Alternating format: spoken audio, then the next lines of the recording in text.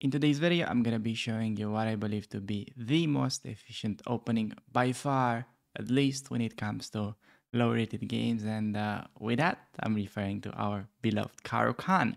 Now, the tricky part when you're trying to learn the Caro-Kann, especially as a low-rated player, is that even though you try to learn the book moves, you know, the theory, what they teach you to play in courses, you will soon realize that while you jump in this player pool, they will do a lot of crazy kind of unexpected stuff. I mean, that could be compared to, let's say, we have to cook in like a foreign kitchen. You basically sort of know the basics, how to do the like actual dish, but it can definitely be very challenging when you don't really know what kind of ingredients you have, or let's say whether there are any available tools for us to use. And in the end, you just have to make the best out of the situation in order to survive. So in this video, I'm gonna be literally taking you from 1200, getting you up to 1300, playing this very opening while I'm explaining my thinking process as an international master, playing 6 games against low-rated players, featuring very common openings for this rating range, such as, let's say, one of the scariest setups, the fantasy. I'm gonna be teaching you how you can literally get a free win in no more than 7 moves. Then we're gonna be going over how to deal with the advance. After that, I'm gonna be showing you a very common mistake that they usually tend to make after the move knight c3, which is the so-called classical variation. And for the 3 remaining games, we're gonna be sticking on to the most common variation for this rating range, which is the exchange. So we're gonna be seeing kind of all the possible variations after they take. We're gonna have setups based on what to do when they develop the knight to c3, and we're of course also gonna be dealing with the positions that white goes for the pawn move to c3, which is like a little bit different, but we're gonna be diving into greater depth later in the video. So please feel free to use the timestamps from the description, pick what you need, and gonna be a bit of a longer video, so why don't we just get started. Okay guys, we're managing to get another Caro-Kann game against somebody that's rated 1400, so oh, we get a fantasy. Is it gonna be a checkmate in 7 moves? Are we able to trap this guy? Because I'm gonna be sticking with the main recommendation from my upcoming course on the Caro. And for this rating range, this variation is just like absolutely mind-blowing. It is just insane. They take, we play bishop c5. And now if they know what's up, they have to play knight c3. But it's a very difficult move. They would normally go ed, from my experience, once they enter this path. If he plays, oh, he goes knight e2. Never mind. It's like still kind of a bad move. Now if he plays knight c3, that is going to be having a pretty funny ending, or ed5. So he's very much in danger. Just like this little construction in the fantasy is just like so deadly. You have no idea. If you haven't tried this out yet, my students are getting quick checkmates with this on a regular basis. It is incredibly tricky to deal with. So he played knight e2, just avoiding bishop takes on g1. That's kind of what he was afraid of. But he finds bishop f4, which is not going to allow the queen e3 checkmate. This guy definitely got mated in the past. You can tell by the way he's playing. But I mean, let's take his king out on a walk. We need to talk with him. We need to have a little chat. Okay, ideally, we want to get rook there.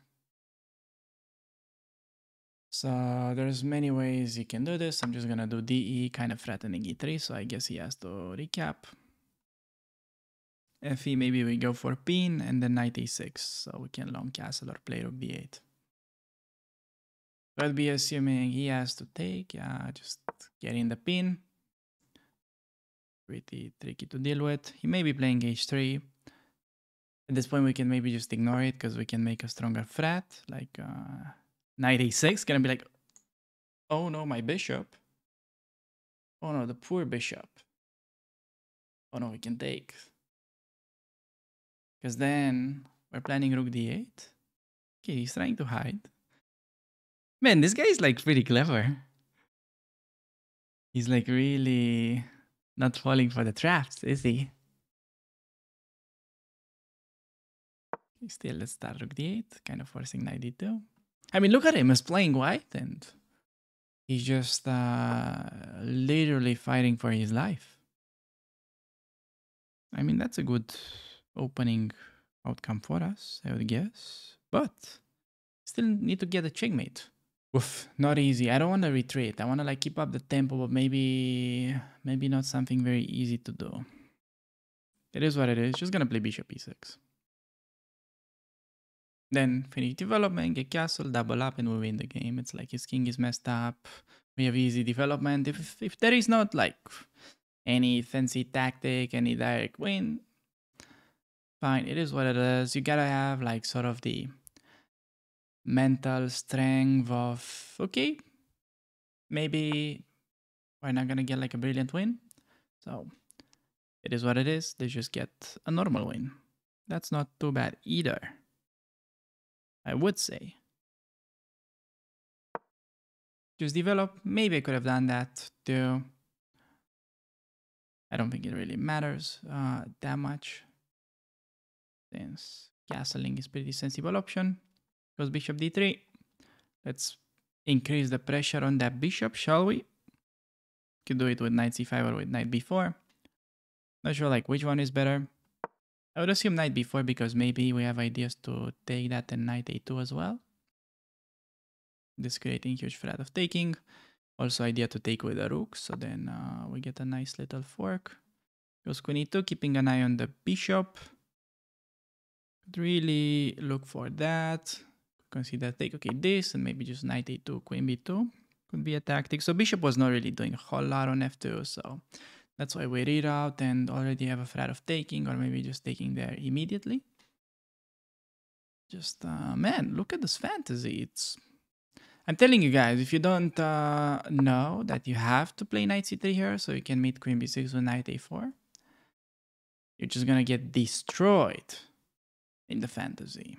So I have a video where I go more in depth, let's say on the alternatives. If white goes ed or knight c3 or bishop e3, any weird moves like that that beginners may play, I have like a full long video on it. So you want to check that one out if you haven't already. But still, they will allow this funny traps so often. It's just that it's pretty ridiculous. Opponent goes for this little move. Now, I am considering this move in case king takes knight d3 is a funny double check and soon mate. He'll be forced to take back with a knight, and then I've got the option of like going knight a2 and forcing rook a2 bishop takes. But he's got a lot of pieces, so I don't think it's time to sack yet.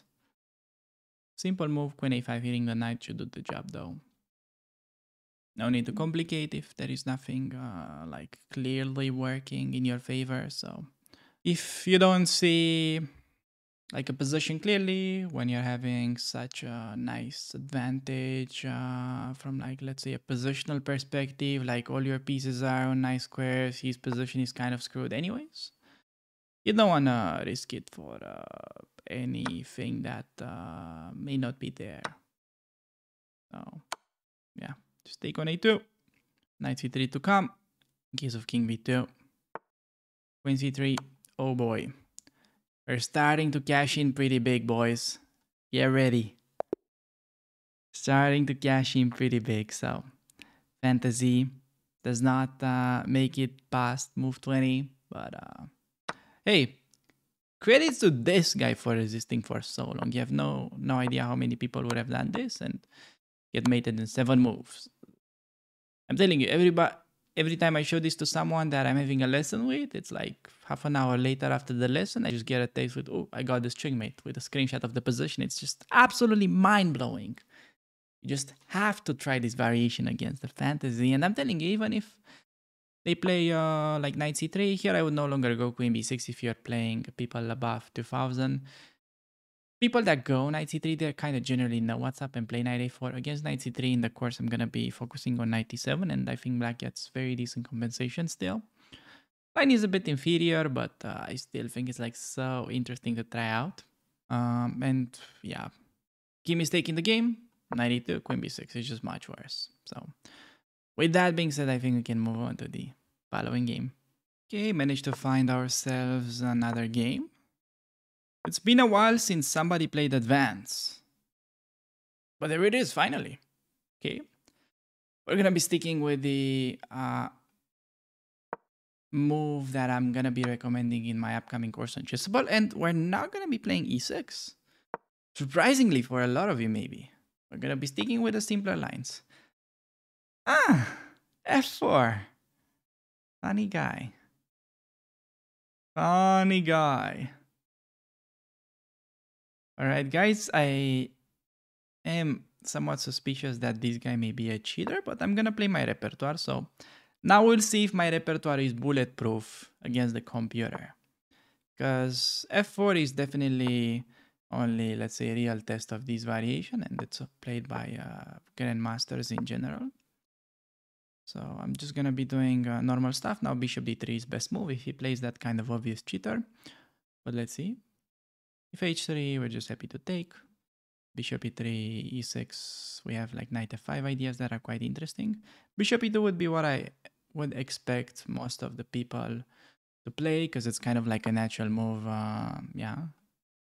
And that's just breaking the pin. So e6, expecting bishop e3, but then I believe, yeah, knight f5, bishop f2, g5 would be a thing. I'm trying to like recall the proper move order.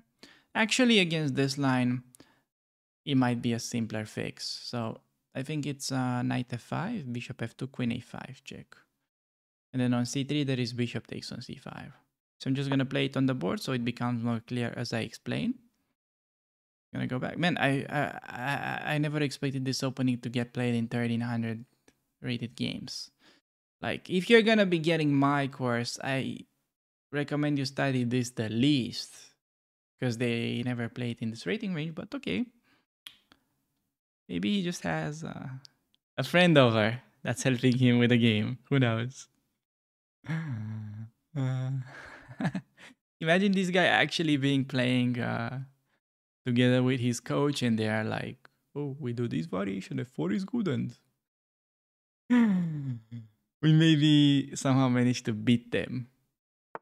That will be pretty difficult to explain for the student. Okay, now the point is to check, and then on c3, bishop takes c5. b4 is typically a problem with a fork, but the key is that bishop takes on f2 comes with a check. So we save the piece. Super key detail. It might even be better now. Then I'm gonna go queen b6. And knight e3 looming. Yeah, I think now just, ooh, oh boy. Oh boy, what a disaster for opponent. Oh my. This is like, you know, you get yourself a Lamborghini, but you don't have like a driving license.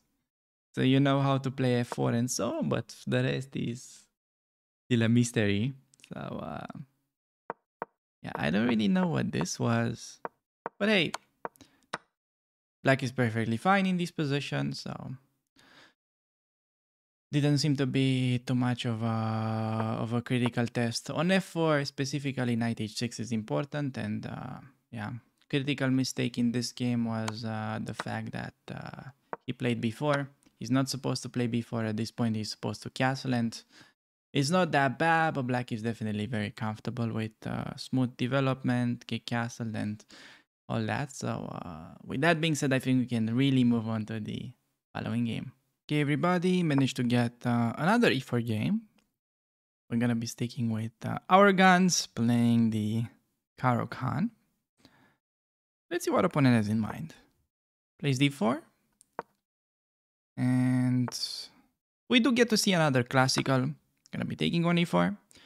And then yeah, gonna be going for the Tatak over in case he doesn't play anything weird like f3 where we can just take, or just f3 e3 is also an option there. Expecting them to take most of the times, and you could go for the old main line, but I like to stick with the Tatak over, which is kind of becoming the main line nowadays, even in top level grandmaster practice. So yeah, I mean, hey, Gotham just plays this, so it has to be good, right? Case he takes, we just stay back with the e pawn. They will take most of the times in case of knight g5. I mean, oh, bro, what? Did we play this guy? Why are they playing this move? This is like the second guy that plays this against me. It's so bad. I'm puzzled. I would expect takes and knight g3, but this guy plays queen e2. Alright, I don't get it. Is this some kind of like new meta? Because I don't know. I mean, I did a lot of research for the Caro-Kann chessable course, but I haven't noticed queen e2 being that common. Even from working with like so many students in the Caro-Kann, I rarely see this queen e2 move, but hey, maybe that's a thing. You guys will have to let me know in the comments. But yeah, just gonna get the pin, doubling up his pawns if possible, of course. Gonna say no to that. And ready to play e697. Okay, opponent just plays c3. I'm not rushing with takes because it's not gonna run away. There's no way to unpin, and if he unpins, then maybe we take. Oh. Okay. You have to wake up, guys, if you're just lurking or doing whatever. I don't know, doing your homework, cleaning the house. I mean, whatever you may be out, I mean, out there. You have to really pay attention to this move because I have no words to express how common this move actually really is. He's just like a big blunder. He's just like so common. He's just like a guy that sees a girl on the internet, and for like their very first message, he decides to send a dick pic. This is simply how bad this position actually really is. So feel free, go ahead, pause the video, and try to find the best move for black, which is most of the times a winning continuation. And you may be wondering, okay, when you're saying gotta move the queen, no, take, win a piece, eliminate the defender, always go for the counter attack.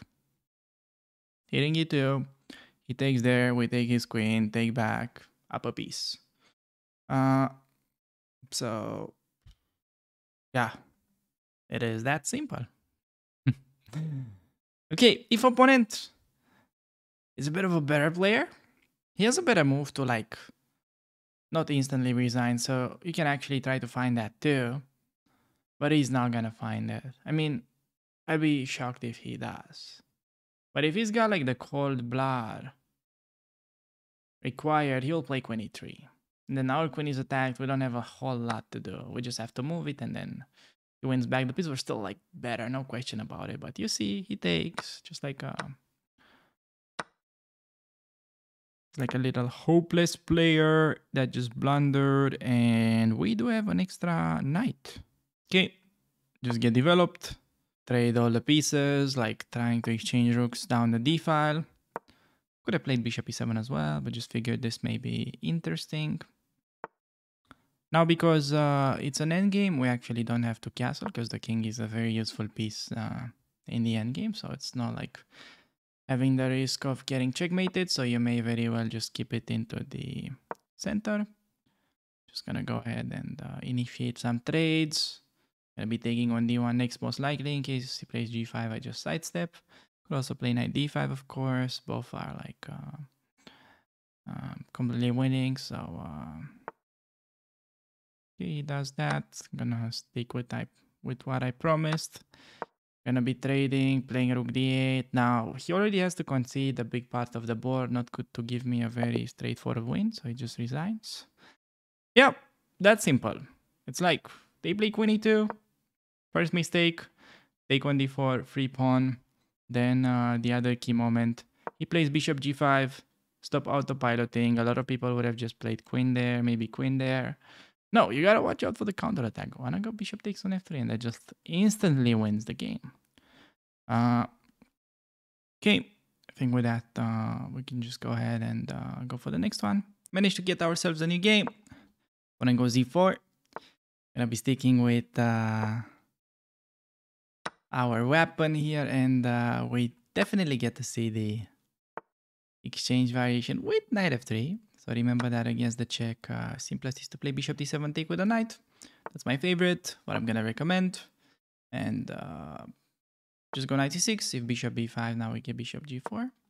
So let's see, is this actually gonna translate into... Normally this goes like bishop there, and then they may go for long castle. Very common newbie line. Just gonna develop. If h3 always, especially with the knight on c3, it's good to take objectively. Below 1500, I think it's just safe to take in general on f3, like all the time in the exchange.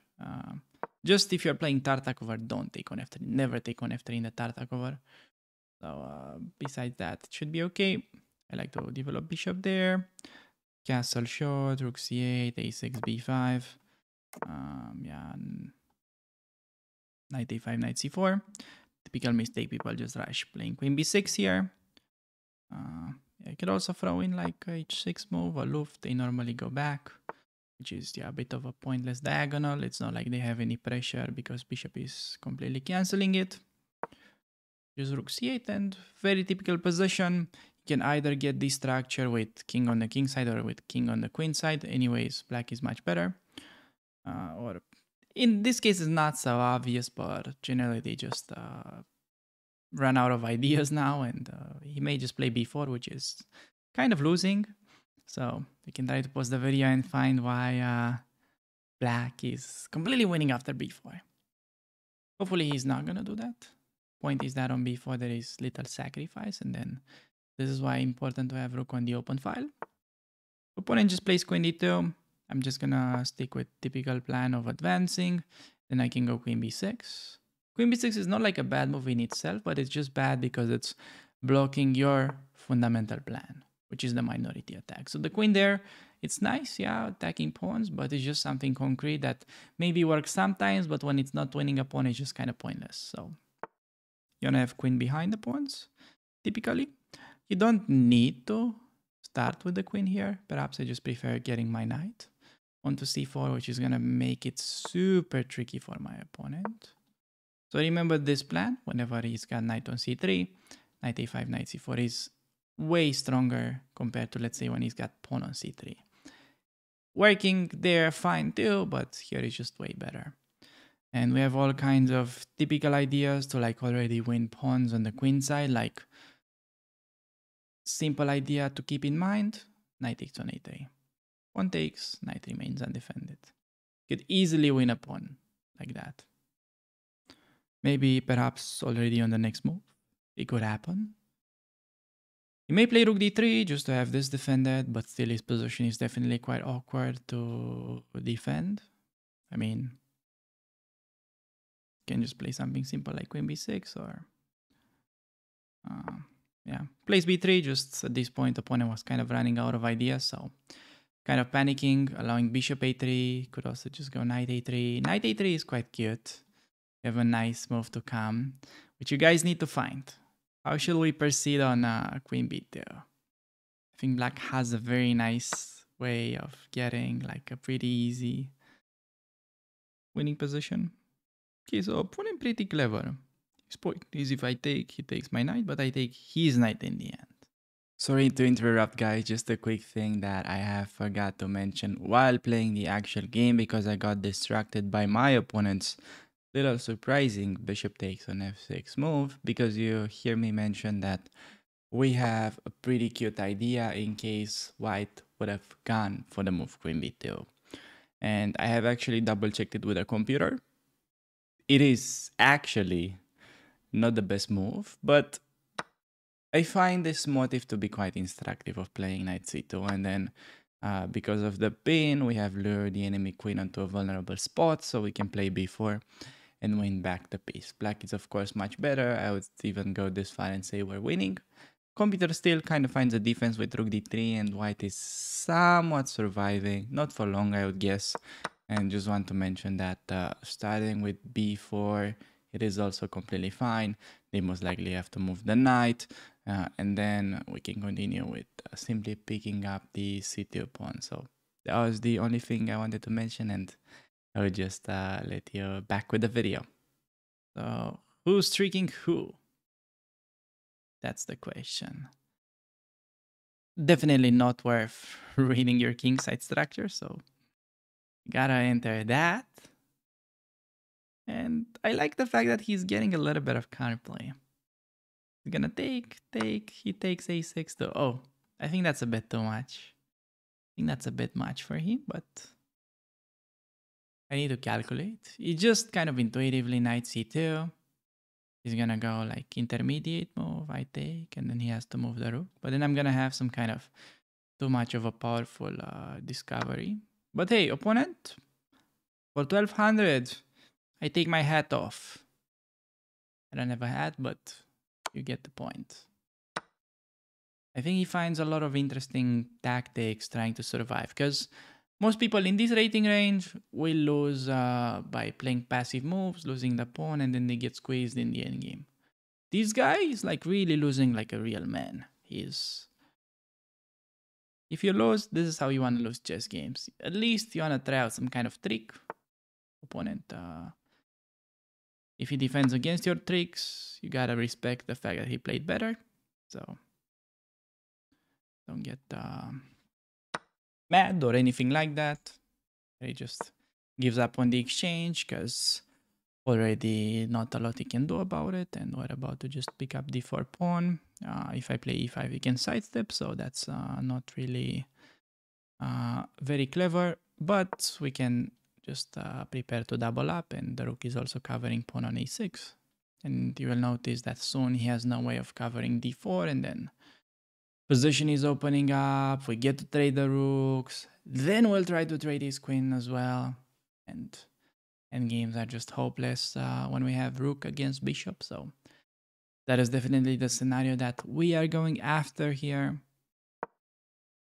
This is big frat, d5 just ed. Happy to enter these, and let's see how much resistance will opponent try to put. Just gonna take, it's, yeah, no need to try to do anything special. This is covered, he takes a6. Yeah, I can do whatever. Probably I don't want to lose this pawn. Queen b4 could be a move. Defending and attacking. Queen c5 as well. Definitely many candidates. King b4.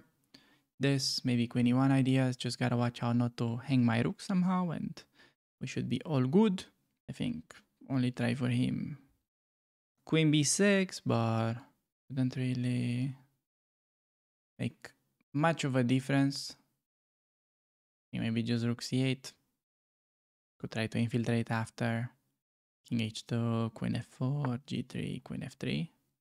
So yeah, he goes there, trying to meet queen e1 with king there without losing the pawn, but there is rook d2, he can check me. I think I'll just do rook c8, trying to get rook c1, since bishop is covering d1. Do not forget, guys, that bishop do move backwards, so definitely don't want to allow that. Would be pretty embarrassing. I don't know why would you hang your rook like that. And yeah, I mean, just gotta play this, but at the very least here, maybe win the pawn, or queen there, queen c3, try to force queens off. This may be even more instructive. Okay, so bishop f1, just check him. Has to go now h2, and there is check. Only move for him g3, and that will allow first mate, because bishop is staying in the way of the queen, so simply allows checkmate on the board, which forces resignation. So, okay, you may be wondering, this may look A little bit too simple. What was the decisive mistake? So we just got typical opening, very standard.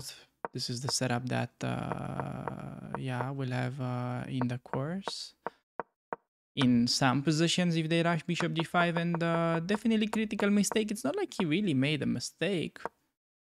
It's just his position was bad after knight c4. Like, say he does nothing, I'm already ready to play knight a3. If he takes, take the knight, up a pawn, just win the game. He just made no mistakes, just the opening was bad. And then he had like some cute ideas. He should have definitely probably entered queen a3 position, which was still bad. Like here I could go rook c2, queen b5, and this is even pawns at least, but with this being super weak, like queen c7, queen c3, probably take this, f2 is a target. Computer evaluates this as -2 and no question about that. Typical Caro-Kann position, only one pawn island, everything is defended, so this is just a big positional advantage in itself. So I guess he should have tried queen a3, but it would have really gave us like a nice position still. So we can call that the decisive mistake and just move on to the following game. Okay, managed to get another Caro-Kann game. Let's see what opponent has in store for us. Looks to be the exchange variation, which is by far one of the most common and important variations that you need to understand how to play properly. He plays even with bishop d3, which is unexpectedly, man, that's a hard word. You should try it. It's definitely the best variation that I don't expect to see it very often for this rating range.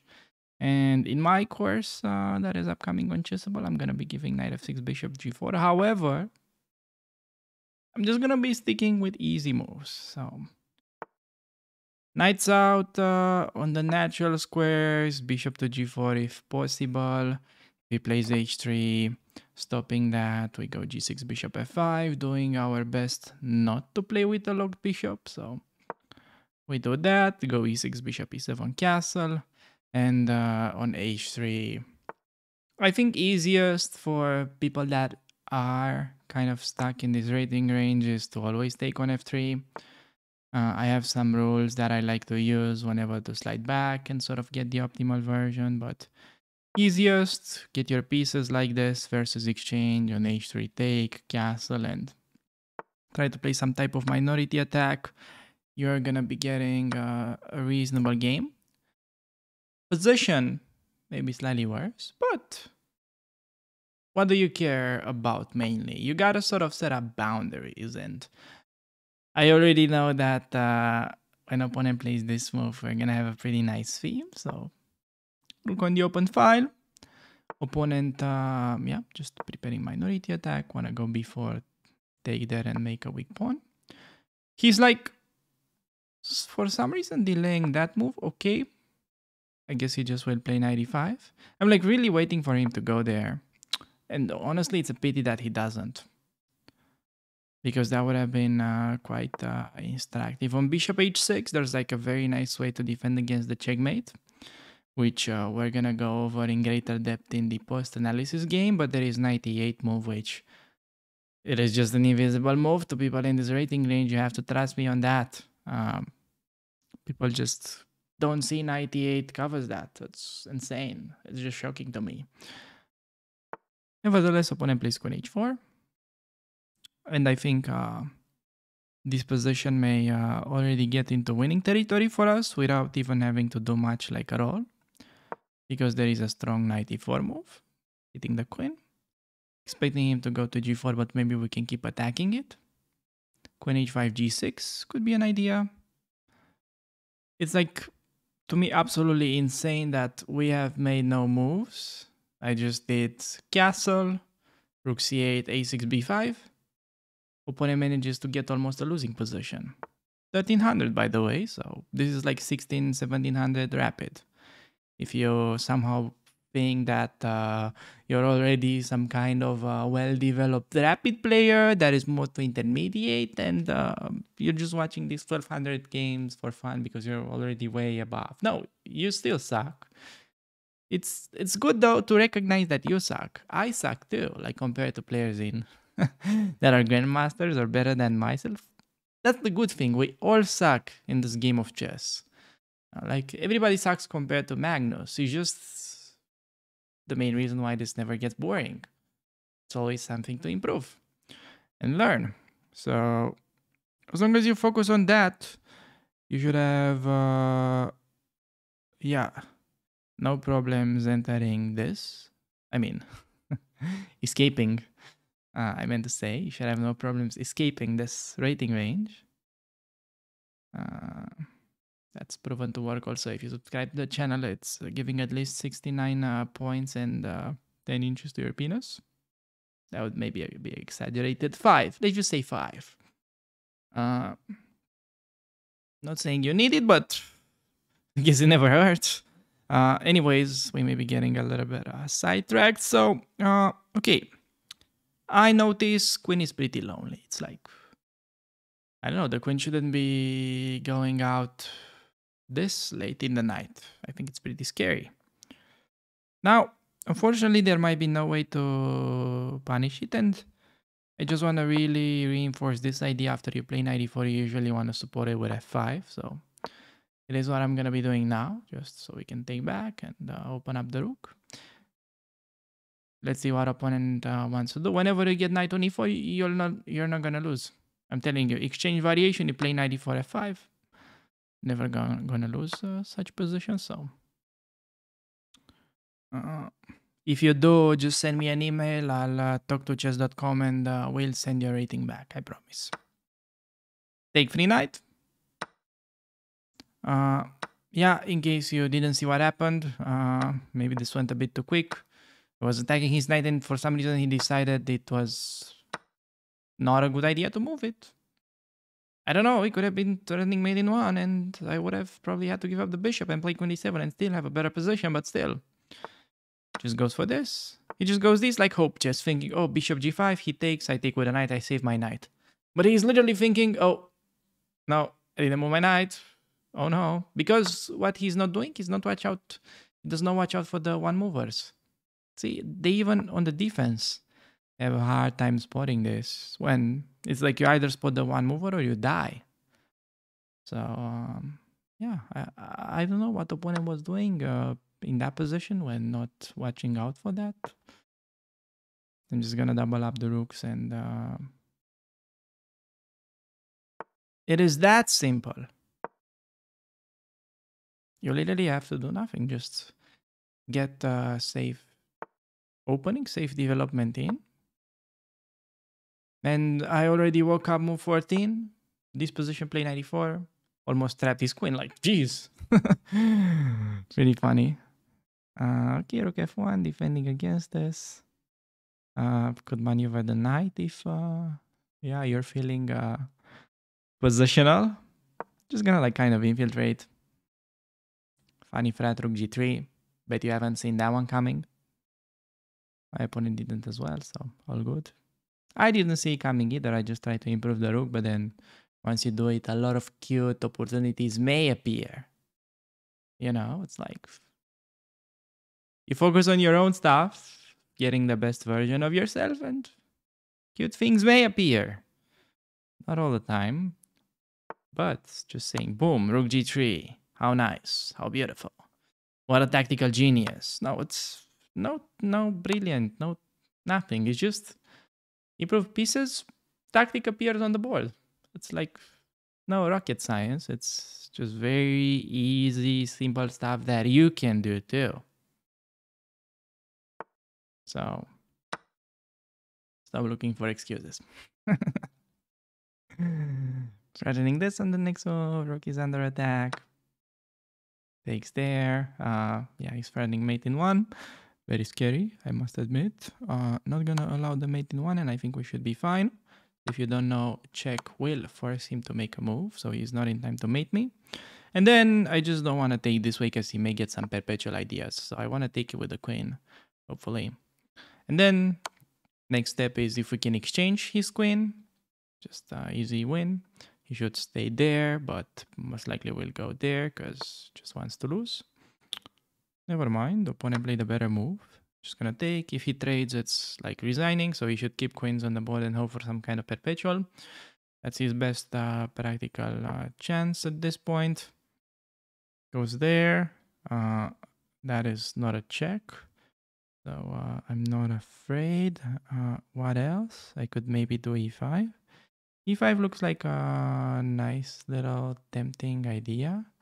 Okay, maybe check him. I want to get a clever queen trade. I'm just gonna start checking. You know, it's like Patzer may start very well to randomly check. It is what it is. Let's give a check. I don't know. Let's see where this will take us. Give another check. Just acting like we don't know to win. Check. Hoping to get queen trade in. Okay, he stays away from the queen trade. Like this guy knows what's up. You gotta really respect the trickery of my opponent. Okay, now time to be a little bit more serious and watch out for any perpetual. Still pretty sure we should be okay after queen e4. I think you should try maybe a move like queen c7 or queen d6. Trading is once again similar to resignation. Checking is not a thing because knight covers it. Yeah, queen d6, good practical try. I can check him, check, check. Goes there, check. Just looking whether there's any forcing way of trading queens, which I don't actually see. My knight is under attack, which is not nice. It's definitely not nice because knight is almost trapped. That's pretty funny. Okay, I just gotta start checking again, kind of out of panic a little bit. Could have played a little bit better along the way on the conversion, but hey, I think this is interesting because messing up a winning position could be relatable to some of the viewers at least. So here's how to come back from that. Okay, we stumble into a win apparently. Just take his pawns, just randomly check, and then figure it out eventually, I promise.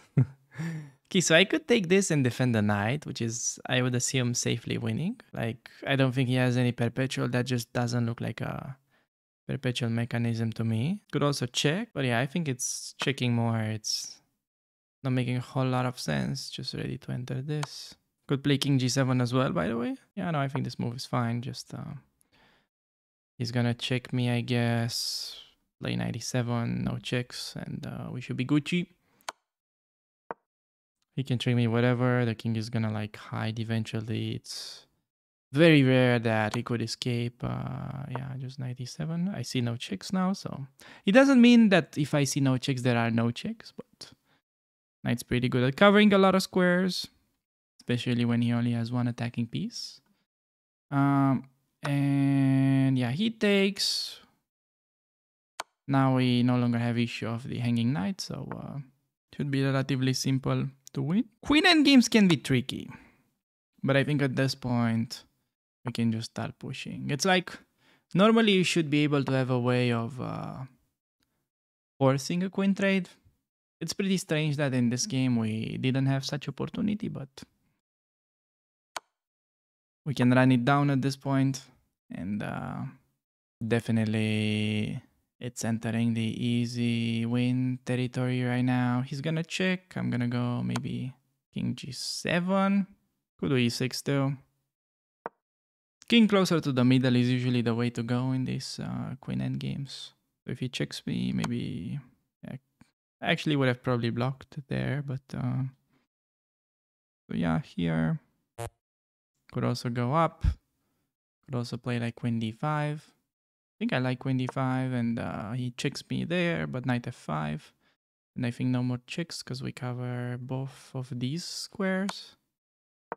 Yeah, covering these. Wow, we're getting pretty tricky endgames. However, the way we got a winning position was definitely quite easy and convenient. The only move not to play in this position is queen takes on a2 because you lose the queen.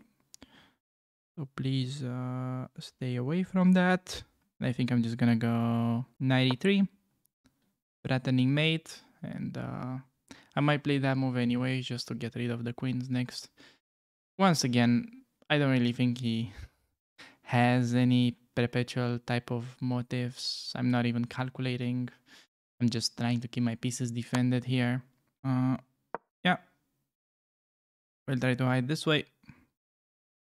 He's gonna get a bunch of checks, but you know, this is like how the queen end games are working out. It's like you cannot jump in the pool without getting wet, or you know, if it's an empty pool, good luck with that. But you get the point. King c7. Once again, everything is defended. My king is pretty free to do whatever. I'll try to zigzag my way. Yeah, king b7 actually. What is the next check? I don't see it. Ready to play maybe queen g2 next. I quite like showcasing the idea of winning these games only because we have an extra pawn. Oh, that's a hanging queen. But just for you guys, we're gonna be going for the end game. So could have finished that in a move, but I want to show that these end games are how you're gonna be winning most of your games. It's like, I think it's very similar to, you know, this is actually maybe will surprise a lot of people what I'm about to say, but I think that's the problem of most low rated players that just get hooked and they get into chess. And I don't know, they've seen some kind of brilliant game by Mikhail Tal or by Paul Morphy in the 19s. So they think, oh, chess is so beautiful, so brilliant, and these kind of things. While in fact, it's just like when you watch too much pornography. It's just giving you a false impression of what sex actually looks like. So, you know, in both cases, it just kind of gives you the wrong impression that it can last for more than 2 minutes. So, no, this is not how you win chess games. You don't win by getting a brilliant checkmate or stuff like that. Have one more pawn than your opponent, beat him in the end game, and you're gonna be winning hundreds of points while being consistent with it. So, managed to get a checkmate promotion. Critical mistake for this game. Yeah, critical mistake. First thing, bishop h6, threatening mate. I would have played knight e8 and then king h8, so a lot of people, for some reason, this is just invisible to them. I don't really know why the body is so high. It's like nothing special going on. It's just an even position, as you can see here by the engine. Just kind of a crazy bar, I guess. And I already have like so many games. I go king h8, threatening to take, and then they just forget. They think like in their brain, the bishop is now immortal on h6. It's like, just cannot touch it. And then you just take, and they're like, oh, I lost my bishop. And they go ahead and play queen g7. And they're like, oh, I lost my queen too. God damn it. So, not literally, but once they lose a piece, they generally play much worse. So, first mistake, that, not playing bishop h6. Critical mistake, however, queen h4, poor move. You can look, if he plays whatever, he's like slightly better. I told you it's not like an amazing position, but hey, you get your own play. For having to know no theory at all, I wouldn't be complaining here if I was you. So you get a little bit of counterplay on the queen side. And when he allows knight e4, I think he's in trouble. Play f5, support the knight, very difficult for opponent to play. Takes on e4, he's already under huge pressure. And by the way, we played all of these. Could do it every single time. It's like nothing special. Against the exchange, you can use this setup. So should have played knight g5 here, and we would have gotten this position, which, hey, I think it's quite pleasant for us. Straight queens, maybe getting into the endgame. I think we're doing well. After he plays bishop g5, and we get to win a piece, black is completely winning, so we just went for kind of the unnecessary long conversion over there. Like, man, this was the game with the brilliant rook g3 move. It took a while to convert. Longer than expected, but hey. I hope you guys learned a thing or two about the queen endgame. So with that being said, I think we can really move on to the following game. Okay, everybody managed to get another Caro-Kann game, and when opponent plays knight f3, I typically expect the e5 move. However, they can also play e5, which is kind of like a common sideline that they play, which is more or less transposing back into the advanced variation, where you had already a bunch of games like that in the rating climb in the past. So I recommend going bishop g4 there. Yeah, just gonna stick with takes. In case they check, by the way, very common move. My favorite way of blocking, and I think the easiest, is bishop d7. You can block with a knight, that's fine, but this is just the easiest, and I noticed taking with a knight works quite well there. So I'm just gonna develop pieces like this. Bishop out on g4, e6, bishop e7 castle, rook c8, do minority attack. So I think below 1500, easiest is to meet h3 with takes all the time.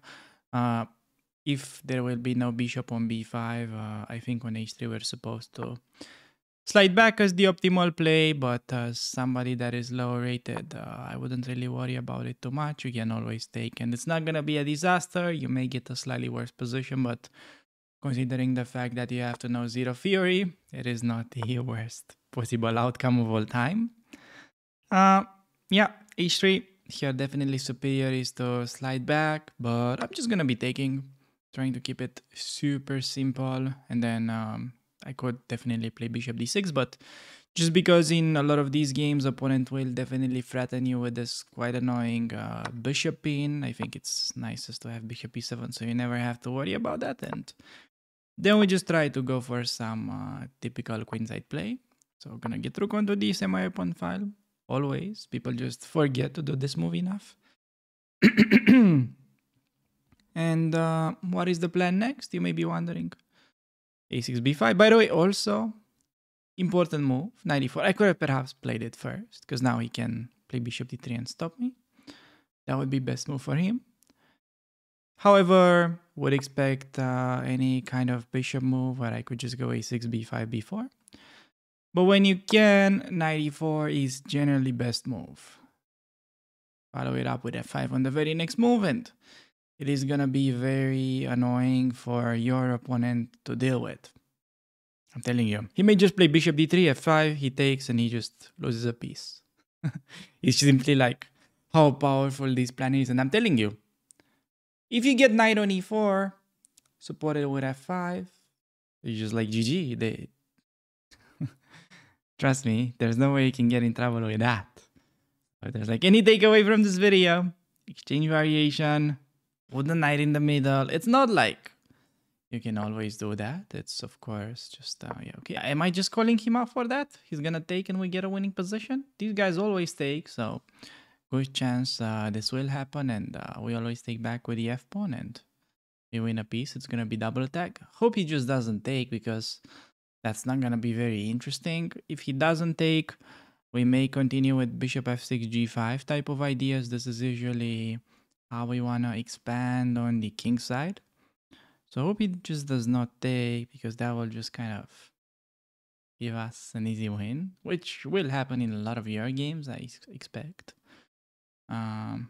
Definitely common move for them. They just have a hard time living with that knight on e4. It is just like so annoying. It's just like your boss that's kind of breathing in your neck while you're working. So it's just kind of super annoying. You just kind of maybe want to like kick him in the face. It's right. I think we may be getting a little bit sidetracked with that. Knight e5, just he has annoying knight, get rid of it immediately. He may be taking with the bishop, then we can just try to get rid of that as well.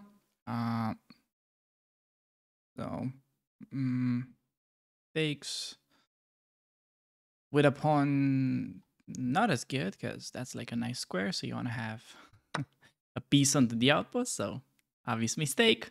Now, because we have kind of finished development. All of our pieces are out. Still, you want to look for improvements. Now, everything is kind of on a decent square, except bishop on e7, which is fine. But I feel like it could be improved. And definitely this comes to mind. Putting some pressure while also maybe opening up queen path. Be tempting for him to take, but once again, this may get him in trouble. So I think for him, best move may be going bishop e3. Is he gonna play that? I don't know. If I had to guess, I think he'll play... I think he might actually play it, yes. I think he will play that. Yeah, bishop e3, there it is. We can trade. I can also kind of ignore going queen h4, which may be a bit of a better move because it's making a bit of a silent threat of taking, and then we have queen takes on f2. So he needs to be ultra careful with that. He may be taking, where we can take either way. Probably just taking it with the rook, keeping the annoying knight in his face. So let's see. G3, big mistake. Oh, queen f3, defending. All right, queen f3. Simple move would be taking, expecting him to take back with the rook. Also have some like knight g5 kind of little ideas. Trying to be annoying with that queen. I mean, he can ultimately take if he really wants to. Now the question is, who's that opposite colored bishop's positions going to benefit? I think it's us, because this bishop is like highly restricted by our pawn. So this is quite annoying. Hitting the queen, queen g3, I think at least 10 games are nice, and he gives up the bishop. And now this is super important. Middle game, opposite colored bishops. If it's endgame, opposite colored bishop means draw. If it's middle game, side who's attacking wins. So whose side, I mean, how can you figure out which side is attacking? Well, mainly comes down to how active the bishops are. And as I was saying, I feel like these guys are restricted by my pawns, while bishop is quite nice. Nicely placed. Is it going to be enough? I hope so. I don't know for sure. It's just my intuition at this point. Just gonna play g6, trying to make some small improvements. If he offers queen straight, I think I'm gonna keep. Endgame is once again playable, but not really our main asset in this position. So yeah, we're trying to go all in on the activity. Like, he should definitely at some point maybe consider ideas like c4. I'm kind of having my money on the fact that he's just gonna play passive and we just get to squeeze him slowly. Maybe that's a little bit silly of me to believe, but these guys in this rating range have a pretty bad habit of playing super passive. So, you know,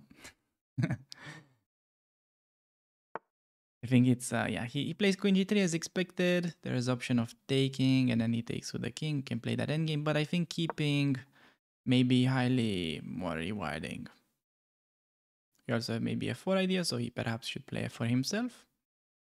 I think he should really play f4, and maybe we don't even have like a better position at all. Maybe just equal. But his last move is hinting towards c4, so that's why else it's not making sense to place the rook on that square. So it's pretty easy to predict what they're gonna do now.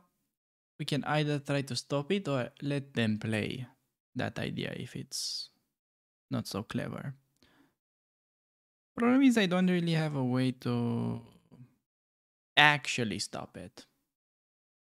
So yeah, I'm considering throwing in f4. It's just like, he plays queen there. How do I continue? Not like very obvious. But I think I've got a little bit of an idea. I mean, I'm making the assumption he's going to go there, keeping the pawn protected, and then I want to go queen h4. Then we're attacking this. He's going to have to play rook e2. Maybe I go king g7, and I feel like at some point he may be quite tempted to offer queen trade. And I feel like, I don't know, maybe we can try to trick him in these end games. We can actually maybe checkmate him even. I mean, I may be going a little bit insane with that little statement, but if let's say all the pieces of the puzzle come together, we may be able to checkmate him there. Now, still he wants this, so shouldn't like fully ignore it. Would maybe go g5, trying to make the argument that this is coming one day. Like g5, queen g4, takes, king g7, c4, h5, takes, rook h8, cd5, takes, king g1, rook h8. He plays g3 and then we go f3 and that's mate. Okay, is this gonna happen? Kinda doubt, but hey, how cool would that be? He needs to play queen there. I feel like g5 could be a bit scary for him, so I'm like, oh, never mind, just blunders. Is it actually a blunder? It is not obvious that it's a blunder, like fg hitting the queen, he has to take with the queen. So, yeah, it is not really a blunder. Not as I thought. I could still go back, that's a candidate, or can take, queen takes, and then maybe there's like bishop f2. It is actually blundering a pawn, so it can kind of technically be called a blunder. I think we just go for... It's not like a lot, but I think in this position, a pawn is pretty important. You know what they say, a pawn is a pawn. So just gotta go bishop f2, rook f2. We can take back because of the x-rays, but I will try to highlight the variation that I was kind of calculating in the post-analysis game tab, because I think it's quite likely to happen. Like he played g3, I think maybe different game he would have gone queen g4, and there are decent odds we could play for checkmate. Yeah, now it's just a pawn up endgame. This with bishop g3 could be interesting to play for activity. Computer may not like that idea, but I think it can be tricky for him. Because bishop there will probably win me e5, while I can double up and then play rook f2 and sort of win these pawns. More of like a dynamic decision at this point. If you take with the bishop as a simple way of thinking, not a mistake. Like, totally do that. Okay, opponent just gets flagged, but I think position was not looking very pretty, like -2. And yeah, like for those of you that are a little bit confused on the variation I was referring to, I was hoping like he'll play here. I think best for him is to play c4, yeah, to do some kind of play.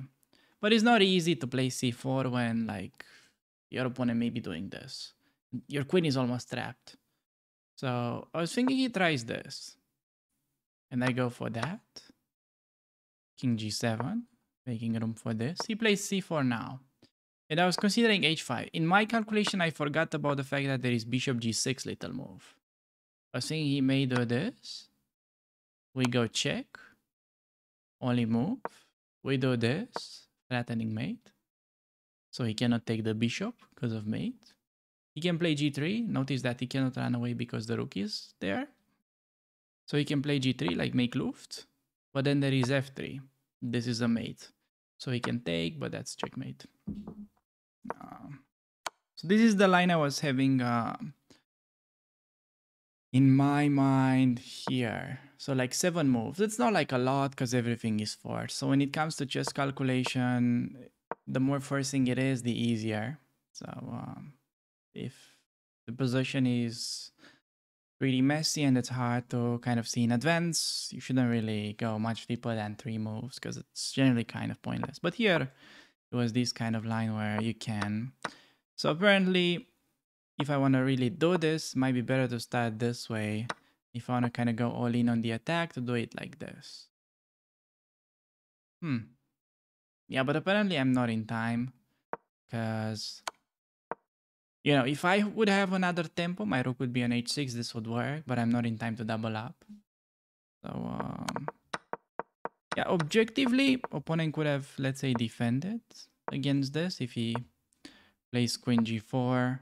Computer thinks just trading and then doing whatever is leading to an equal endgame. Maybe it's just slightly better for black. But yeah, I think we're always on the nicer side. So yeah, main takeaway from this video. I mean, from the game, whenever you can, get your knight to e4, play f5. A lot of your opponents, you have no idea how many of them will take. You win a piece because of this double threat. So with that being said, I think we can really move on to the following game.